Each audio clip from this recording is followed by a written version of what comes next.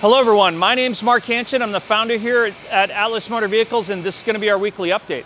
Let's talk about the energy group. That's the big exciting thing this week. AMV battery cell, we debuted that last week. We're continuing to make progress this week. In fact, this week the team's working on building the next batch that's going into validation and test. And also this week we generated a lot of interest. We've got LOIs and MOUs signed for thousands of battery cells and pack solutions for 2022. So we're really excited about the market opportunity that's coming for ATLIS Motor Vehicles and the energy division. On the platform side of things, teams continue to make progress there. Over here to my left actually is one of our submersion cooled inverter systems that's going on the motors.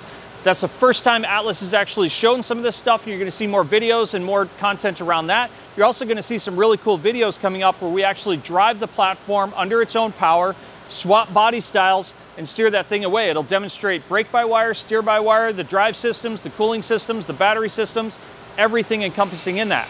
Now let's talk about the XT pickup truck.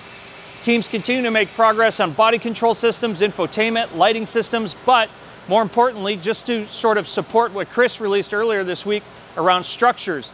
The C pillars and B pillars are tacked together. Those things are coming together. The structure around the front's coming together. Next will be the front clip, the A pillars, roof structures, tying all that stuff together. Floor's actually been built up.